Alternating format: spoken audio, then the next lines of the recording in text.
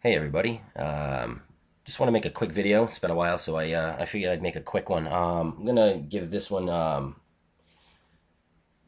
only a few seconds or a few minutes rather, because most of mine I start off with good intentions of making them short, and they end up being long-winded. I bloviate a lot, as O'Reilly, I guess, would say. All right, well, I want to make a quick one. This is going to be my abridged version of the Old Testament and New Testament. Now, I know that different denominations, some don't believe in the Old Testament, some believe in this, some believe in that. There's so many of them. Like I've stated before, there's over 30,000 different varieties or denominations of Christianity. But this is my quick abridged version of the description of the Old and New Testament.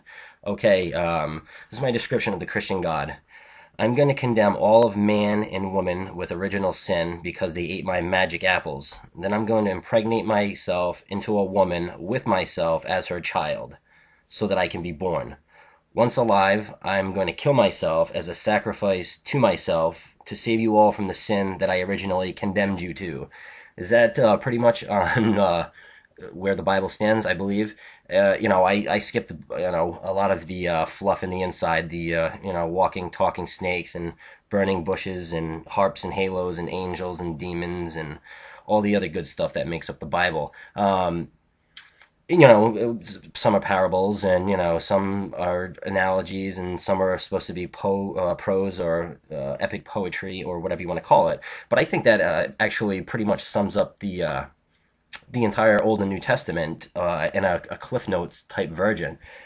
Anyway, if you're out there and you have any exceptions to it, I would actually like to have that discussion, because you can tell me where I've gone wrong, and I think I cut through a lot of the bullshit on it. I didn't have time to really get into people living a whale's belly for 3 days and then getting spit back out, or 11-foot people living for 800 years and the earth being created in 7 days, and all that stuff.